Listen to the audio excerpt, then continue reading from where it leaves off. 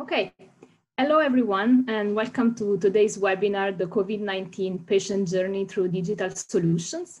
So thank you for joining us, and thank you to the speakers, Rahul Daswani from Open Government Products Singapore, and Dr. Guirong Yang from Dr. Anywhere. And thank you also to our moderator for today's session, Chris Hardesty from KPMG. Next, please. So before we start, let me give you a simple technical instruction. So if you have any questions that you would like to ask, please share them with us with the chat, and we will answer at the end of the presentations. So there is also a poll that we created with 2 questions. So please answer, and we will also show the results during the session. Next, please. So this webinar is part of the APACMed Digital Health work. It's a new committee that we started a few months ago. We are working together with more than 30 member companies with 2 objectives. The first one is to create and share knowledge, and then the second one is to advocate for regional policies that enable digital health in the region. So we are working on several areas, from cybersecurity to interoperability, reimbursement and regulatory, and more recently, COVID-19. So this is the very first webinar on COVID-19 and digital. So I'm very excited to have Rahul, Guirong, and Chris with us today. So please, Chris, over to you. Great, thanks, Roberta. Thanks for APACMed and for our speakers and everyone who's joining in. First of all, congratulations on launching this important committee. I think it's a great initiative, and also for convening this forum. I think we had something like 200 RSVPs, which just shows the power of this topic. Yes, and I think probably like many of you, whether it's in your own company, whether it's your observations of what's happening with healthcare, I think kind of the digital aspect of healthcare was anticipated, but perhaps an unintended consequence of the pandemic. So I think a lot of the discussion today is around, what's the current status of how we're using digital technologies as it pertains to the control crisis situation, but also what will this mean for the future of the healthcare industry and people's ability to return to work, et cetera, going forward. So I think that's quite an exciting topic as we all kind of ponder what the future might look like. Just myself, Chris Hardesty, so I'm the director of KPMG's Healthcare and Life Sciences practice based here in Singapore. So working with different governments, hospitals, pharmaceutical, medical device companies across the Asia Pacific region on various programs. And I thought I would just take 60 seconds to explain our view of kind of the pandemic going on. And like I mentioned, this is sort of a simultaneous crisis mode while also us activating what is going to be the future of health, society, and economy. And KPMG are members of the UNESCO COVID sort of crisis management group. So we're involved in many different discussions, both in private sector and public sector. There are a multitude of issues, unilateral, bilateral, multilateral. I've listed some of them here. I'm not going to go through all of those in detail. And I'm on many of the kind of chamber calls, all this kind of stuff. And if I had to kind of summarize where I think the main area of focus is at the moment, it's basically around capacity development, right? Capacity building. And there's 3 aspects to this. So one is the physical capacity that we need in our healthcare system, and that includes the infrastructure. I mean, you see a lot of pop-up facilities being created, which is quite interesting. And also there's a lot of question around medical supply. There's a whole manpower aspect to capacity development. So you can see in Singapore, people being asked to come back and join the healthcare corps, and you can see need of backfilling operational aspects as well. And then related to this committee and this webinar, there's a whole virtual aspect of capacity development, and that could be streamlining processes. It can be related to improved testing and real-time result capabilities, and the whole monitoring aspect of the patient journey. So those are the things that we are seeing out there in the different countries, and I think it resonates quite well with what we're trying to do here today. So that's that. Just to kind of, probably many of you have seen this picture or other similar pictures floating around there on the internet, which is kind of like I said at the beginning of the call, many have discussed the digital transformation, as it's called, whether it be in healthcare, whether it be in company operations, whether it be in public sector. I think probably many can agree that it was perhaps going a bit slower in some areas than we would have liked. But now there's great emphasis on just completely changing the way we do everything. So I think that part's quite exciting, and we'll discuss that in great detail during this call. I guess we'll just take a moment now too. Hopefully everyone completed the poll results. So maybe APACMed team, if you just want to flash those results, and we can see how those turned out before we dig into the webinar here.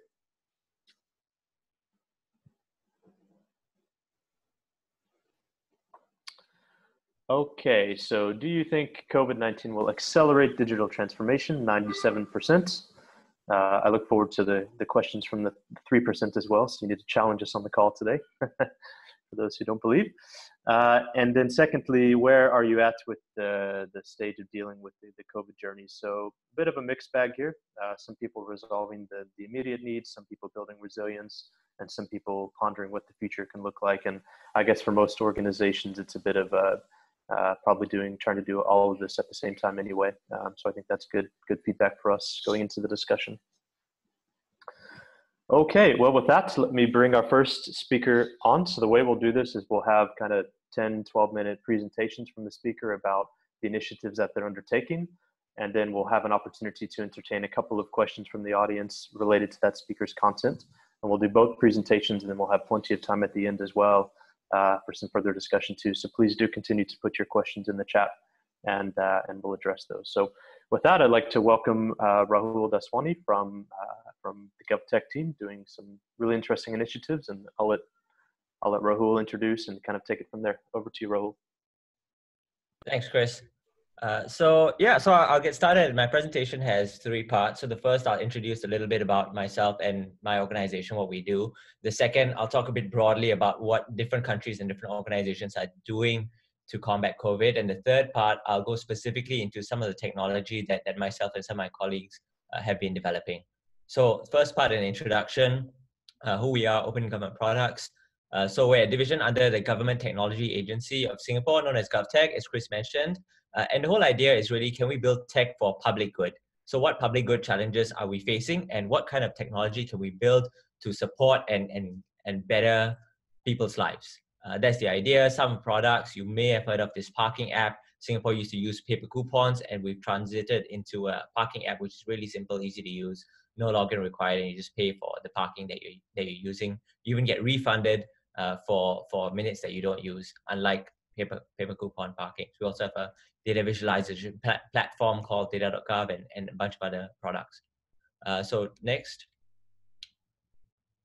So we founded an experimental unit to really try out what an agile digital first agency could look like. And the whole idea is to be an implementation unit too, which means any practices, policies, and ways of developing technology or other products that we find useful should be then used by the broader government. Could be our agency, Government Technology Agency, or other agencies to govern. So that's the whole idea. In fact, part of being agile, we've actually shifted entirely towards working on COVID-related products since January. As soon as we figured this was going to blow up, we just moved entirely. And this means sacrificing some of the development plans that we had for some other products. But you have to take a call, and you have to be able to prioritize quite rapidly to be able to move in this crisis.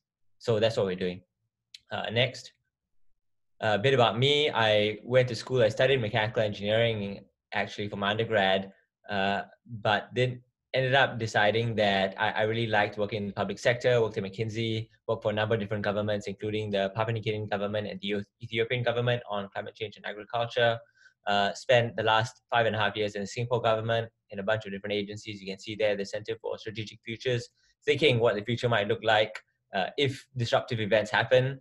And then the Ministry of Home Affairs, looking at domestic security and what kind of skills we should build for the future at skills teacher. I got my master's at the Kennedy School in public policy. Next. So I'm going to talk a bit more broadly now, the second section, around what countries are doing and what we're seeing, right? And so there are 3 parts, and I call this a virtuous cycle because they really are self-reinforcing. So the first part, reducing COVID cases, which all countries, of course, are interested in doing most directly, right? And so I think there are three elements, and I'll go into these three elements and the technology a bit later in my next slide. But the three key elements are you need direct communication because there's just a lot of information flowing now. And unlike previous pandemics, when you had very clear and limited amount of channels, like now there's a lot. So how do you have this direct communication? Second is effective contact tracing. Contact tracing is crucial, not just in the pre-stage, before you go into a lockdown, but also as you're coming out of lockdown to manage a stage progression back to the new normal. And third, efficient enforcement to make sure that people comply, because some people take this less seriously than others. So I'll go through these in more detail later. The second is the new normal. What is this going to look like? And so that was part of the reimagination for those of you who answered the poll in that. And the answer is we don't actually know. And what we're going to see is a distribution among different countries trying different things, because everybody's going to try what they think are going to work for them. So as we come out of the new normal, don't expect it to be a light switch and you're going to go back to how things were. That's just not going to happen. It may take years and it may not happen at all, actually, to go back to the way things were before. I mean, some of the things we might want to consider are there restrictions on where you might be able to go? So right now, for example, in some countries, essential workers are only allowed to go from home to their office and back. You're not really allowed to make detours or deviations. So that's an example. Check-ins to certain locations. Any location that might be a public, a large number of public members of the community might go to hospitals, schools. You might have check-ins to location to know who was there at what time so that you can help with contact tracing. That might be a norm. New healthcare norms. So telemedicine is one of these areas. I mean, actually, if you think about it, or Teladoc Health, which is the largest US standalone telemedicine service, had a 50% increase in service just in the week ending March 20th, just in a week. And it's adding thousands of doctors to the network. So what are the new things that are going to happen that are going to stick? Some of them may not stick. So for example, people are still probably going to go back to restaurants fairly regularly and eat. But some of these other things are going to stick. Less business travel, more telecommuting. And the third area is supporting affected communities. And that can be done in a variety of ways. And what we're seeing is governments are heavily intervening in economies. And that's something new compared to the last crisis and the last recession. I mean, as of last week, governments across the world have announced stimulus plans amounting to $10.6 trillion, which is a lot of money. It's the equivalent of 8 Marshall Plans. And most spending is directed to three areas. One, supporting citizens' basic needs. Two, preserving jobs, so livelihoods. And third, helping businesses to survive to another day. And that's really where a lot of this money is directed. And the reason for that is the more that you support livelihoods and communities, then you see the cycle, right? The more the people become less desperate, and as a result, they won't be running around all over the place, potentially spreading COVID. So the more support that governments provide, and I'm glad that governments recognize this, the more the cases can be reduced, and the more the cases can be reduced, the less we'll have to adjust to a different type of normal. So that's why this is a whole cycle, and really, if each of us can do our part in any of these three ways, that would be really helpful to the entire cycle and helping us to combat the virus. All right, so I'll go into specifics next in how we can achieve this and what we're doing in our part in GovTech and in Singapore. So the first pillar, direct communication between government and residents of their country. I'm going to talk about two products that are interlinked. So one is called Postman. And what is Postman? Postman is basically a product that was developed. So we had a hackathon in January, and that's where some of these were developed. The idea that citizens should be able to communicate directly with residents so they have a direct view of what's going on, and there's no time lag there.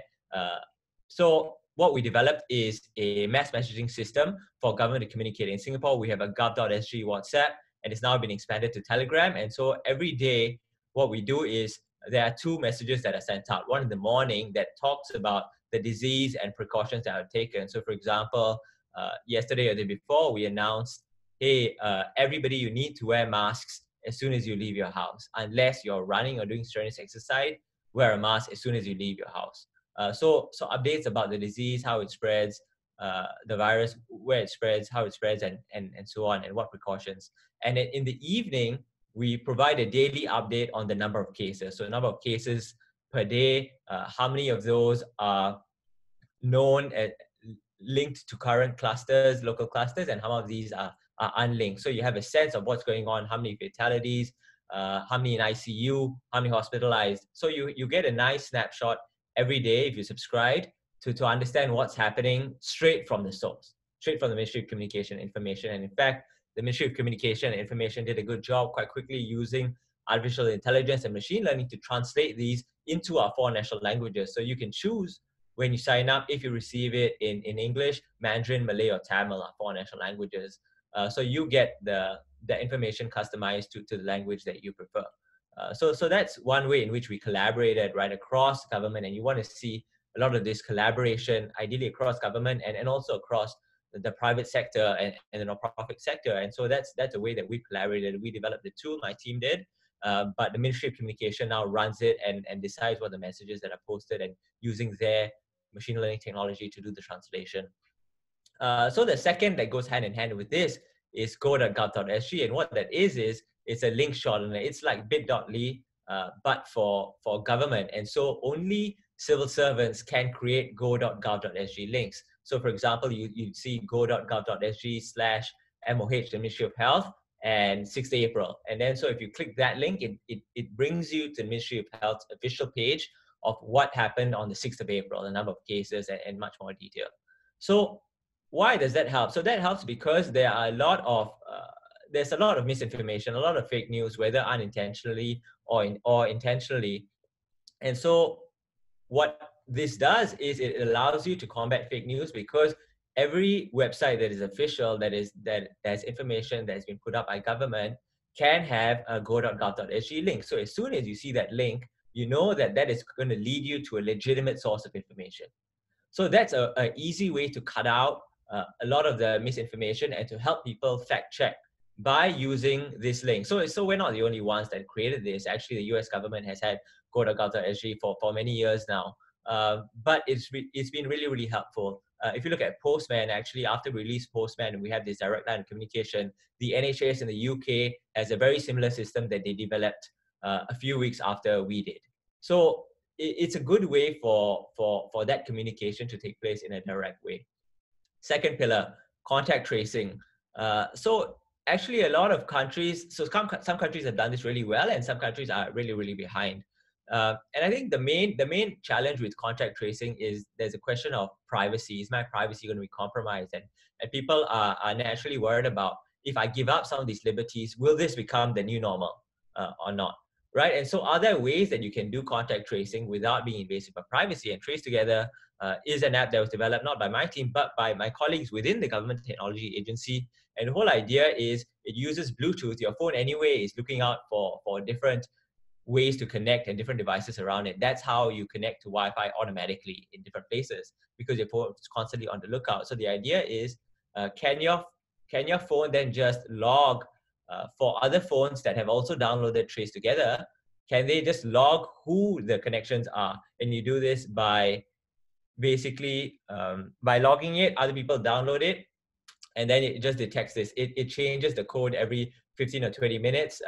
There's a way that says, I won't go into the technical details, but basically it keeps you private. So you don't know necessarily who the person is. You just get a token, and the token changes over a period of time, every 15 or 20 minutes. So it's not that it's identifiable. Secondly, there's no location data at all. It's just Bluetooth. So it just knows the time, the time at which you got connected. There are different ways this can be modified. Google and Apple recently announced a partnership to be able to build their own contact tracing tool, because the big issue with contact tracing, besides privacy in technology, is going to be adoption. So if you think about Trace Together, right, for example, it's a pairwise protocol, which basically means 2 people need to download it. So the effectiveness is only going to be the square of the number of people who download it. So for example, if a third of people download it, then you can imagine if the third of the people who interact, they have to interact with another third of the segment of the population in order for it to be a match, right? Because if I interact with the 2/3 of people who haven't downloaded it, it's not going to match because they haven't downloaded the app. So there's no token exchange. So that means the effectiveness is only 1/3 times 1/3, which is 1/9. So that's not good. And if you look at the number of downloads that we have, we're at 1 million. So which is about a fifth or a sixth of Singapore's population. So we really want to escalate the adoption rate. So it's important to know that if you develop something that is pairwise, you want to make sure the adoption rate is really goes up significantly so that you can get the maximum use of this. And the second thing that I'll mention about, or the last thing I'll mention about contact tracing is it's important to know that technology is not a replacement for manual contact tracing. Before we developed Trace Together, what happened is basically somebody's been diagnosed with COVID, you would have an interview with them and say, hey, tell me what you did for the last 14 days, like end to end of your days, and who did you meet? Who might be affected by this? And the contact tracing person at the Ministry of Health could ask questions like how long were you exposed to this person? What is the activity? Was it strenuous? And make a good judgment call about whether the person was likely to be infected or not, or at least at risk or not. And so you could do that. And the thing is, with contact tracing technology, it's not a replacement for that, because you still need to call up these people, let them know what the situation is. You still need to understand the risk.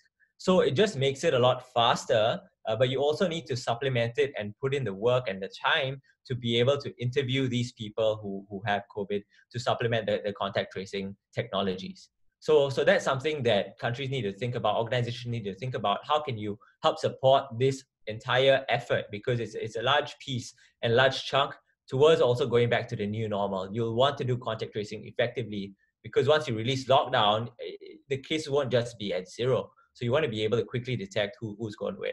And then the last piece that I'll talk about is the enforcement part.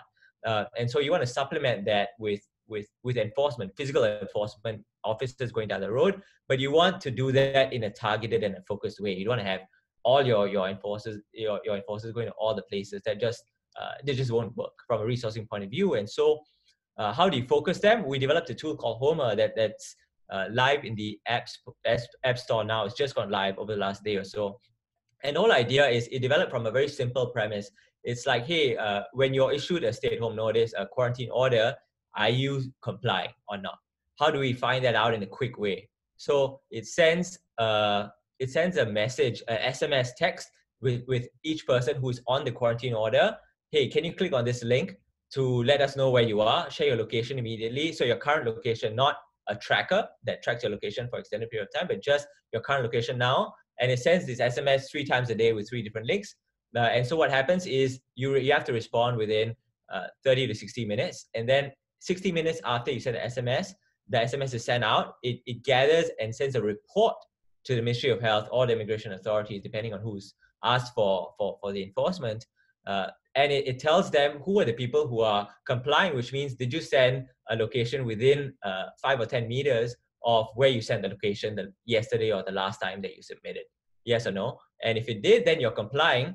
And so what we found in Singapore is roughly 90% of people reply. So they reply to the SMS to say, here's my location. 10% of people, for technical reasons or otherwise, don't reply. And out of the people who reply, actually 90% of them are within the location that they were the last time. So they're staying at home. So then what you can do, what that means is you can focus your attention largely on the people who either did reply at all and understand why. Would they have a technical issue? Did they intentionally not reply? What's going on? And you can spend most of your time on the 10% of people who replied but said, oh, actually, their location was off. So you want to understand what's going on. Is there a GPS error? Were they really out? What happened there? So you can really focus your enforcement efforts on where they want to be focused. Of course, you still want to do some spot checks to make sure people are not, committing fraud like, oh, I left my phone at home, but I went out. And so you build in other features. So like, for example, now in the app version of this, not the SMS version that we released, you take a selfie as well. So you know that it is you who's holding the phone, and you know that that's the location that you're at. So that's an example of building features and how we're developing so that you can make it more and more efficient. The last thing I'll say is, there are going to be things that are going to be consistent. They're going to be the baseline for how we combat this. So masks and medical devices are continuing to be crucial in this fight. Like I said earlier, Singapore announced everybody should wear masks.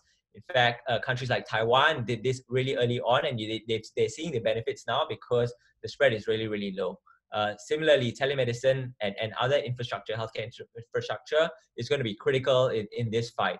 Like I said earlier, telemedicine has increased by 50% in US's largest provider in a week. So how can we get that more prevalent and more the new normal? And then I'll hand over to Guirong, who will actually talk more about this. Thank you very much. Great. Well, firstly, thanks, Rahul. And yes, we'll dig into the telemedicine topic more deeply in just a minute. I hope people on the call can appreciate someone like Rahul openly speaking kind of what has the government done, what's the government's ambition, because actually not all countries you would find this kind of model of sharing and having a vision. So thanks quite a bit for doing that. And just a reminder to people, if you do have questions either now or toward the end, feel free to put those in the chat so we can take them. Maybe I'll just pause and take a couple questions here for you, Rahul, and then we'll keep going. So someone was asking if you had any statistics available on how many, I guess, people or cases have actually been tracked through Trace Together so far. Do you happen to know that offhand? So from what I know, it's pretty new because it only started, we only just launched it 2 or 3 weeks ago. So I think there have only been a couple of cases so far, but we would expect that number to increase in the future as adoption increases and also as time goes by. And one question I had, and it's sort of related to a couple things here in the chat is, okay, you've got some of these apps that are in different ways, tracking what people are doing healthcare. Otherwise, I think in some countries like Singapore, I mean, people are already kind of familiar with a lot of the data sharing and being tracked and stuff. But, where do you see this all going once the kind of pandemic is over? I mean, you talked about new normal, but how do all these kind of apps and data sets come together? What is it going to look like to be a person living in Singapore? So what I think is that there will be tighter control over, so I might imagine that might be kind of a check-in system, right? So where you go to different locations and they ask you to check in, you already have this now in some sense with a travel declaration form, right? Mm-hmm. So you have a travel declaration form, you have to fill it in, you have to log in where you are, but there isn't necessarily a nationwide system that aggregates all this well, because the data feels a little bit different. But you could imagine that there is one that is a compiled one that helps understand. So if anybody is diagnosed, then you immediately know what are all the places that somebody has checked into, for example. You could also see integration of other data sets. So for example, travel data, that there's these 14-day, many countries have been imposed this 14-day stay-at-home notice type or quarantine if you've come into the country from anywhere. And so have we. And so then the question is, if you go to a place, right now it relies on people's honesty, right? I mean, I have to do my travel declaration. I click, no, I haven't been anywhere. But why don't we use the data that already exists now? Because immigration authorities would have this data.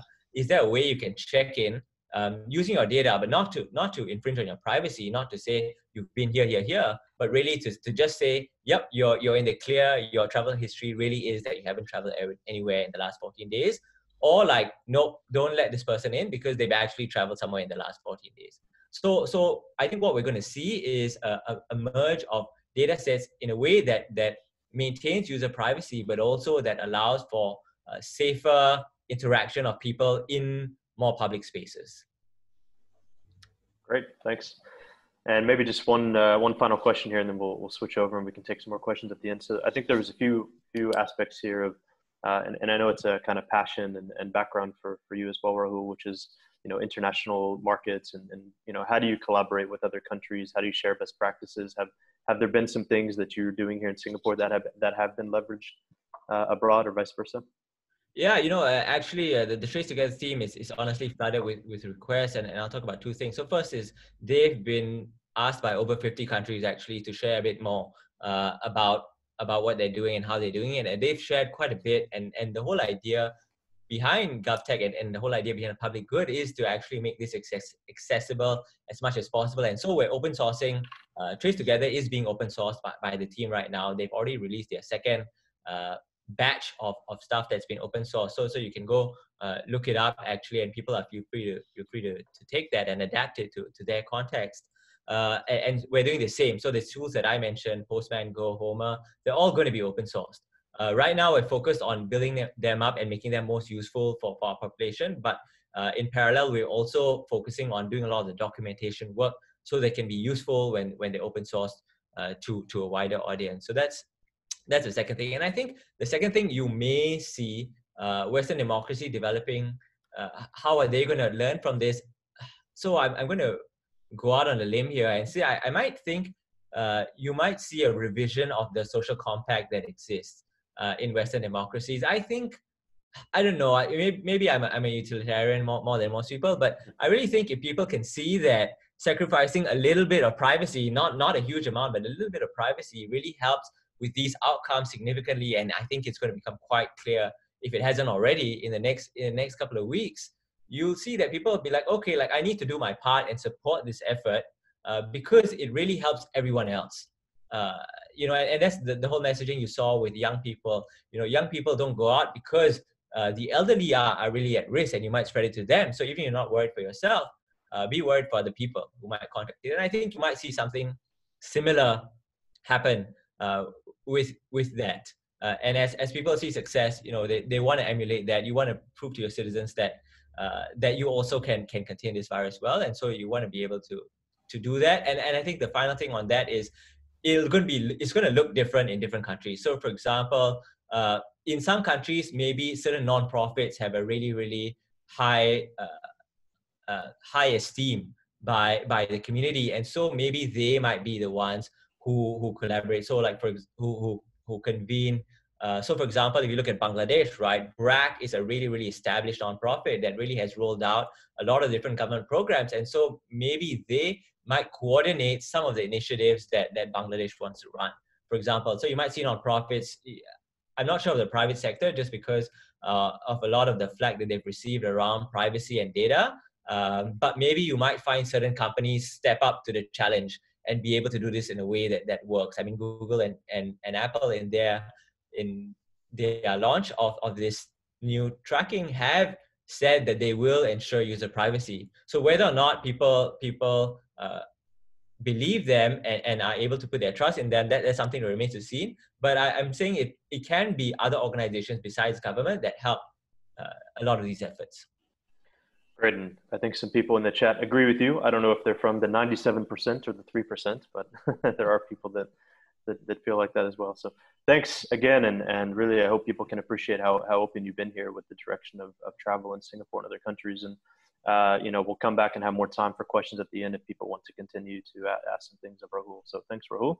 Thank you. I think we'll shift gears here a little bit. And one other sort of dynamic that is surrounding what Rahul is talking about and will be important for what Dr. Guirong will talk about is, the ability of a country to provide universal coverage, healthcare, economically speaking, socially speaking, to its people. And I think you see the good and the bad now in many countries of how this has been designed and implemented over the past few decades. Those countries that have had a strong universal coverage program are able to kind of manage the situation. Those that, for a long time have known that there are gaps in the health system, now this is becoming exposed. So I think it's interesting. We've heard the, perspective of the government and the kind of population digital aspect, and now we'll dig a bit deeper into actually the telemedicine aspect. And it's a personal passion and interest of mine. I've actually felt that for the past 10 years, this is kind of a disappointment of the health system, because telemedicine is not necessarily new and the technology has been around for a while, but its adoption rate was not what it could have been. And it solves so many pain points in the health system, but there are many barriers in terms of personalities, politics, coverage, etc. But I think it's very exciting now that we see in this particular moment, things are finally taking off and people can see the benefit of it. So yeah, with that, turn it over to you, Dr. Guirong. It'd be great to hear what was the trajectory of Dr. Anywhere, where are things going now? I think we've all seen the exciting news and some of the fundraising and whatnot too. So it seems that it's a good time at Dr. Anywhere. But yes, please take us through yourself and the platform and what you guys are doing. Thank you so much for the introduction, Chris. And that was a fascinating talk by Rahul. I have to say, it really opened up a lot of perspectives for me. So good morning to everybody. My name is Dr. Yang. I'm one of the doctors from Dr. Anywhere. And I'm a clinician. So today, my talk will be mainly focused on the clinician perspective of how telemedicine has come in during the COVID-19 pandemic. Next slide, please. So just a little bit about myself. I have been working as a doctor for about 7 years, and I joined Dr. Anywhere about a year ago, we have had tremendous growth during the last few months with the COVID-19 pandemic. I personally have had, we've seen a huge number of increase in telemedicine consultations, similar to what Rahul alluded to previously. I have also been doing, on my sideline, I've been doing a Masters of Public Health, which also ties in very well with this COVID-19 pandemic. In fact, I am personally part of a systematic review looking at the existing evidence behind treatment as well as diagnostics of COVID-19. Okay, next slide, please. So I think what Chris mentioned was just now was very apt about how telemedicine has actually been around for a long time. Every time I speak to other individuals about telemedicine, I always draw up this analogy of how telephones have evolved. So on the left, you've seen the original big clunky telephone that we used to have that could only make calls, and progressed subsequently to the 90s where Nokia was a big player at the time, came out with the Nokia 3310. And that was my first phone, by the way, as a young teenager. That was the first phone I had. And in the last 10 years, similar to what the iPhone has brought to the mobile technology field, telemedicine has grown tremendously worldwide. So it is true that telemedicine has been around for quite a few decades. I think it started off actually way back in the 1970s. There was actually pioneering doctors that made use of phone technology to triage patients. In those days, of course, things were probably very rudimentary from our point of view. It was just phone calls to say, oh, perhaps you should go to see your doctor, perhaps you should go to the hospital. I think the development that truly put telemedicine on the path that we are on right now was actually the introduction of smartphones back in the late 2000s. I think the development of the iPhone, various smartphone players coming in. We had cheap mobile data. It made it very accessible to all users, and that was when really things started getting kicked off. Over the last 10 years, I think we've had many various telemedicine providers, and I think in 2018, Ministry of Health actually decided they had to come up with a regulatory sandbox to deal with these new companies that were coming up. And as part of Dr. Anywhere, we are a member of this telemedicine sandbox community. And since then, I think with this COVID-19, definitely there's been tremendous growth in our customer base, in our usage. And I'll share a little bit more later on about what we're doing to tackle the COVID-19 pandemic, as well as some of the things which I think may change in the future with regards to telemedicine. Yeah, so I wanted to touch a little bit on how telemedicine has been leveraged quite extensively for use in the COVID-19. So I think in the initial stage of the pandemic, it was very widely adopted as a triaging system. So I'm sure many of you will remember the initial stages of the pandemic. Predominantly, if you had traveled to a place like China, if you had come in contact with a COVID-19 case, you were deemed as extremely high risk, and you would have needed to be swabbed to be tested for COVID-19. So that actually made it very useful to use telemedicine, because just based on history alone, just based on the fact that you have traveled, just based on the fact that you've got contact with a positive case of COVID-19, you would have been triaged to a level to say you would need to be swabbed. And that was the initial first bit of the pandemic when telemedicine really came in. Subsequently, as the pandemic progressed, we started to have a large number of quarantine cases. That's when the next phase of how telemedicine came about. So as you can imagine, we have about, I think at this point in time, about 20 to 30,000 cases that are actually quarantined as of last week. So these quarantine cases, they do have other medical conditions. They don't just fall sick with just the usual cough and colds. They do have other chronic diseases like diabetes, hypertension, and things like this. And this is where Ministry of Health actually came and approached Dr. Anywhere to help support these quarantine cases. So we are very actively involved in assisting the quarantine cases to manage their conditions without them actually having to see a doctor.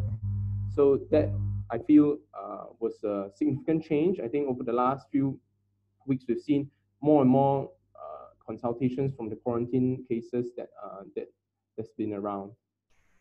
The next aspect of telemedicine that I think would probably be familiar to most people is, I think we all kind of aware we're living in an era where information is everywhere, and very often the most tricky bit is determining what information is reliable and where the source of information is. So over the last 1 or 2 weeks, actually, we have we have introduced a program to allow individuals to call into Doctor Anywhere to speak to us doctors about certain queries or questions that they have about COVID-19. So I can give some examples.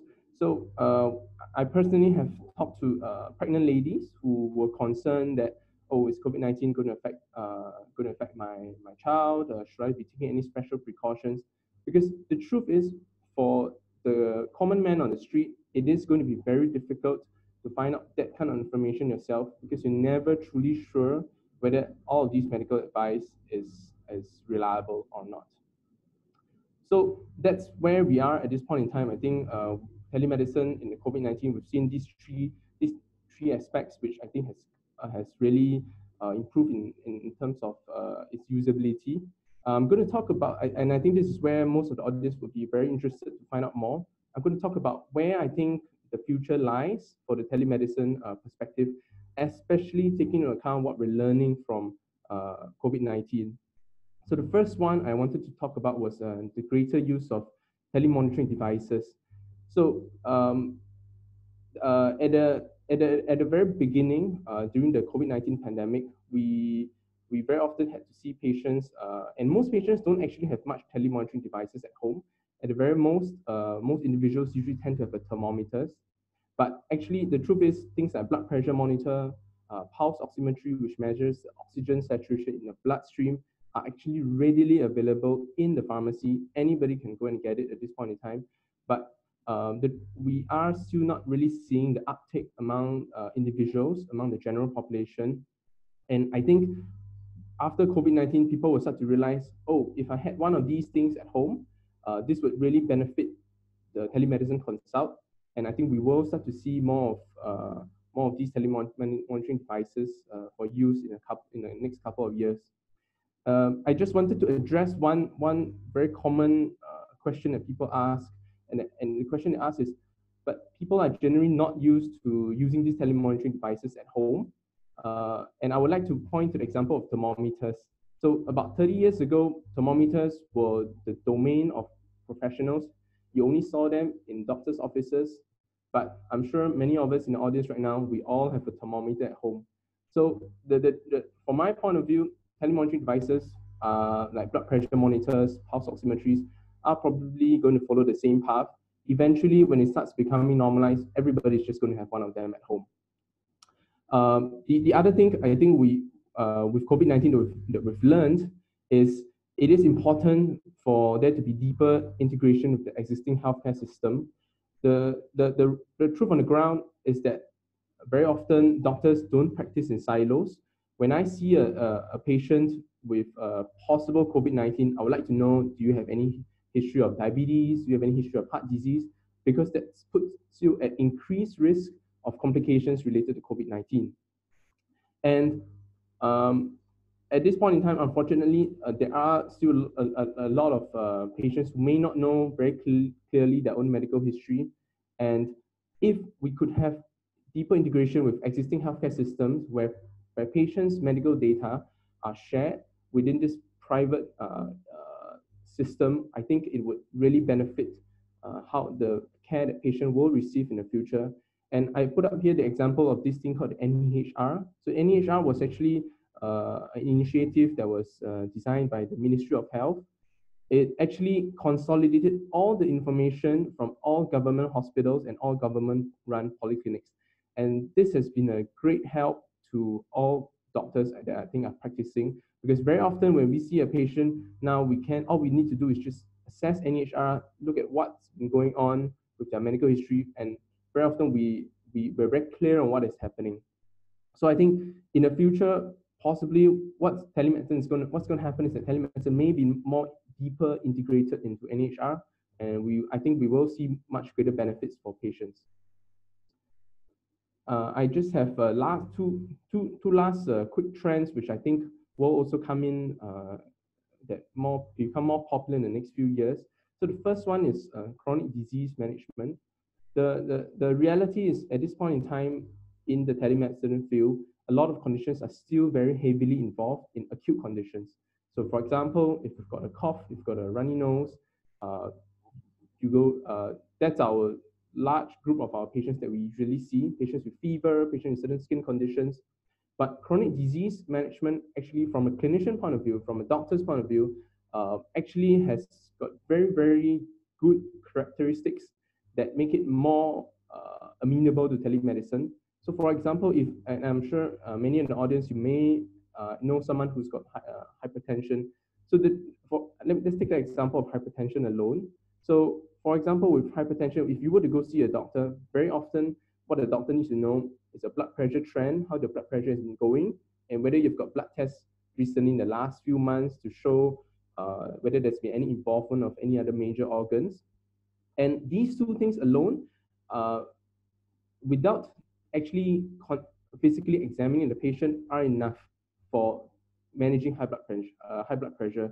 So which is why a lot of these chronic conditions, they share very similar traits in that they don't actually need a physical examination for there to be optimal care. And I think this is where telemedicine over the next couple of years will really see an uptick. In fact, I think we're seeing a great uptick over the last couple of weeks with the circuit breaker.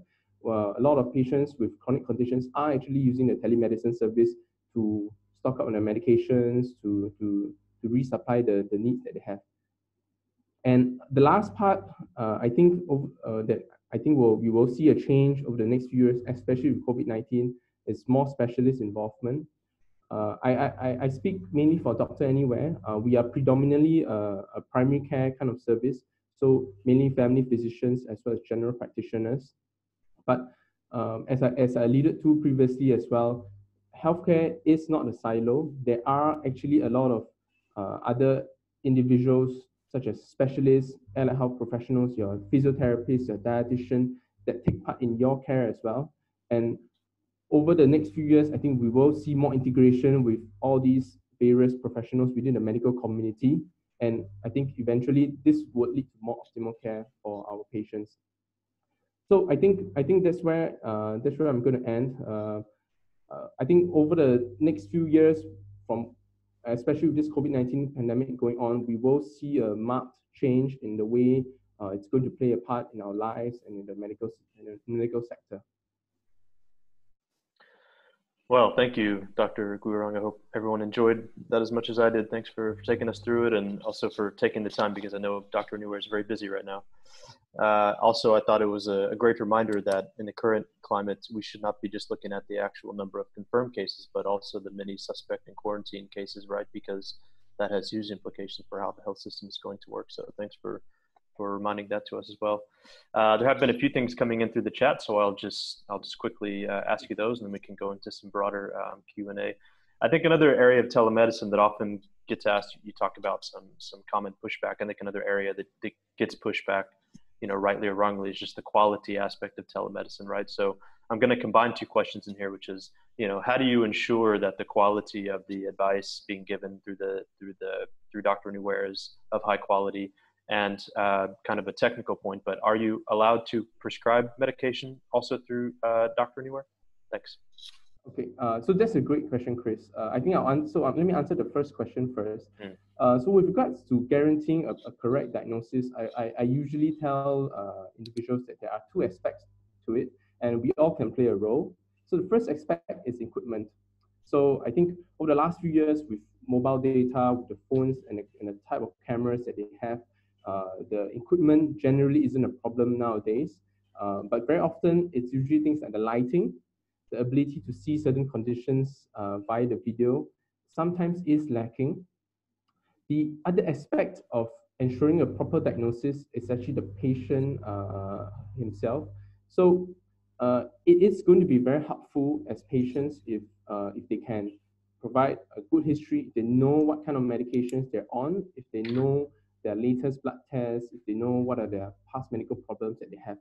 So I think even with all that, of course, there are still individuals who sometimes are not really suitable for teleconsultations. For example, we do see patients with high risk features with history of chest pains, and they think that, oh, I don't think this is a heart attack. Maybe you could just prescribe me some medications and I'll be on my way. But the truth is we don't do that. We do triage patients based on their symptoms, and if their symptoms are deemed high risk, we tell them, I'm sorry, you will have to see a physical doctor. I want to emphasize that it is important for everyone to understand that telemedicine is not going to replace the physical examination. It's not going to replace you going to the doctors. I see it more as a supplementary tool that's going to help improve the care of our patients. I think your next question was about, sorry, Chris, what was the next question about? No, I think I was kind of combining some questions together, so I think you addressed that. There's been a number of questions as well on again, I'm going to try to kind of combine things together here on what I would describe as new models of care, right? So there's an old saying that technology just makes a bad process work faster, right? So on one hand, you've got a great platform, but is the whole health system moving with you? And so there's a few questions that have come in on, community or mobile-based care. Are the HCPs ready for this type of technology? Self-care, devices in the home. I mean, these are all kind of aspects of, is the whole system redesign moving in the direction with telemedicine? Or your comments on that, please. Yeah. So I think that's a very pertinent point that I think we're addressing. I think the Ministry of Health is also trying to address that. I would say for most doctors, we generally tend to prefer whatever we're used to. So definitely getting such a technology off the ground is going to meet with a little bit of resistance. And but I think over the last, few months, especially the COVID-19 pandemic, there are a lot of doctors who have recognized that telemedicine has come in to be very helpful, and especially the circuit breaker. So let me give an example. So previously we had a lot of doctors who said that, I'm not comfortable with seeing patients with hypertension over a telemedicine platform. But with the onset of circuit breaker, the Ministry of Health has actually made it almost, not definitely, but almost mandatory for you to be seeing your patients via a telemedicine platform. So that kind of pushes doctors to adopt it, even if they're not really comfortable. So we are seeing that doctors are trying and say, yeah, it actually really isn't that bad. Very often it's just, I think it's just getting the first step out. And I think getting the whole healthcare system to be involved in this really takes a ministry level kind of policy to get doctors to adopt these technologies within their practices. Mm. Yeah, and maybe just on the prior chat we're having, so maybe it can just be a yes or no, but so are you able to actually prescribe medication through Doctor Anywhere, or that's not allowed? Oh yes, we do prescribe, and they get delivered to your place. So you don't actually have to leave your house. Okay, great. And there was a question here too on the uptake of elderly people who would be using something like Dr. Anywhere. I don't know if you have any statistics, handy about that, but interesting. I don't have any statistics off the top of my head right now, but anecdotally, I definitely have seen quite a few elderly patients who use them. Generally, in the Singapore setting, it is usually together with their children or somebody who's been taking care of them. The reality is that most of the elderly in Singapore are not really comfortable with using a tech solution. But we do definitely see a proportion of our patients who use telemedicine for their conditions, definitely. Okay, we're coming kind of toward the end here. There's one question I wanted to ask both of you guys, because at the end of the day, digital health, this is still about people, right? And I think Dr. Guirong, you're a doctor who's now working for a digital health startup, right? And Rahul, I know you have a lot of experience with the government, like Skills Future, right, development. So, out of everything we've been talking about today, what effect do you think this has on the types of skills that people need to have going into the future? Okay, sure. Perhaps I could go first. So I think over the next few years, with digital health becoming more of more commonplace, I think for doctors, I think it would be an almost essential skill for most doctors to be able to use technology like telemedicine, electronic health records. Unfortunately, I think even at this point in time in Singapore, we do have a significant proportion of our doctors who are still using paper and pen systems. So over the next few years, I think the ability to make use of technology and leverage on things like telemedicine will be a key essential skill that we're going to see. Great, good answer. How about you, Rahul? Oh, unmute. Okay. There you go. So I think that there are three things that are going to happen. I'll be a bit more specific here, right? So I think there are actually three silver linings, and we're going to see these skills emerge much more quickly. So the first is operating remotely. So organizations, many of them have had to operate remotely very, very quickly. And we're still trying to figure all of it out and what works well. But that's going to be great, because what that means is there can be more inclusive organizations and workforces, right? Because many women, people who are disabled physically, people who prefer untraditional career trajectories or work hours, you could find that they would be able to much more easily work. And so organizations are figuring that part out.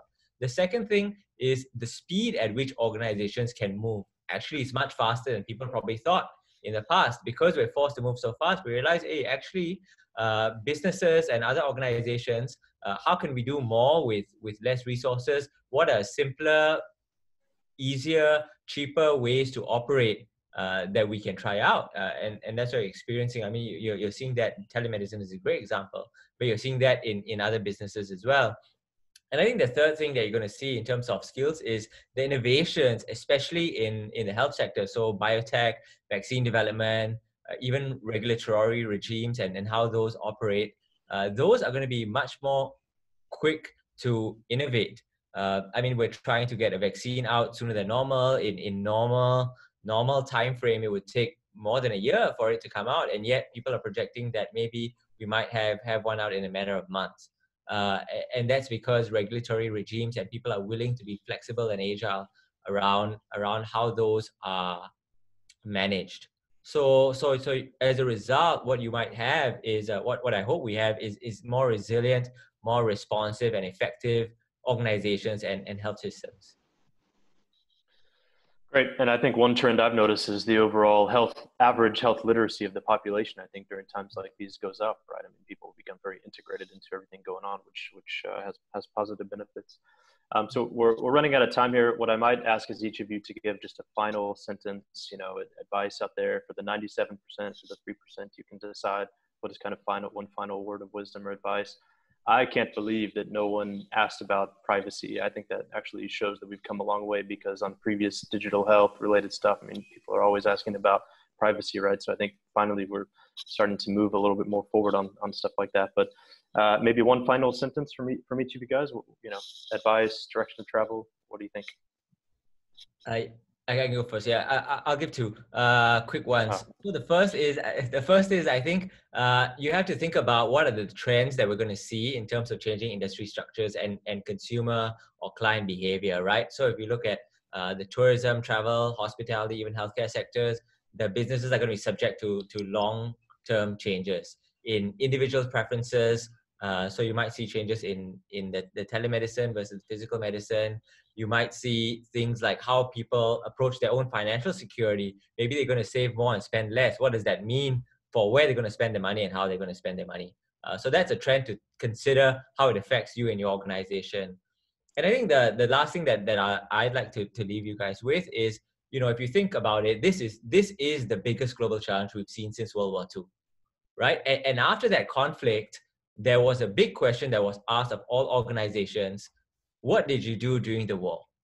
And this question will be asked after COVID. What will you do? What did you do during that war? What did you do as an organization, and what do you do as people?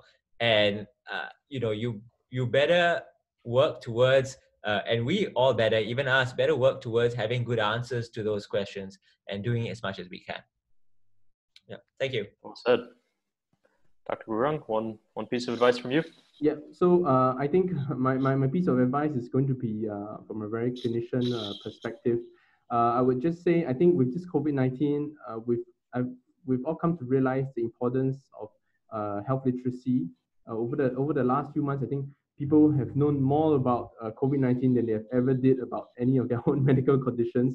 So I think I would urge everyone who's listening here to build on this. Everybody should know their own medical history. Everybody should be able to spew out the medications that they're taking just at the tip of the tongue. And with that, I think it doesn't really matter what kind of new technologies telemedicine will have. I think there will definitely be better and more optimal care for patients if patients are able to do that. Great. Well, difficult time for everyone, but I think some words of optimism there. And again, thanks to our speakers. Appreciate everyone for joining and the interaction through the chat. I think we're recording some of the questions and we'll get back to you if we weren't able to address them. And congratulations once again to APACMed on launching this committee and convening this forum.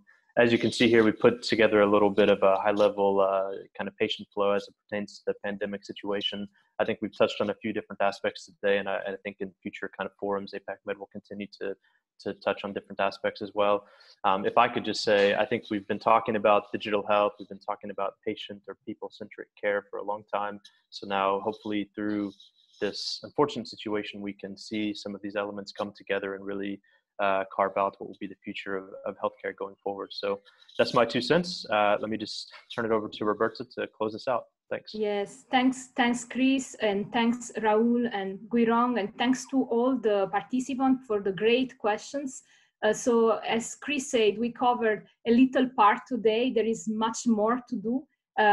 Follow us because we will organize much more in the future, and there is the next webinar for the Digital Health Committee is happening on May 12th. It will be on interoperability, so more details to come. Thanks everyone, and have a great day.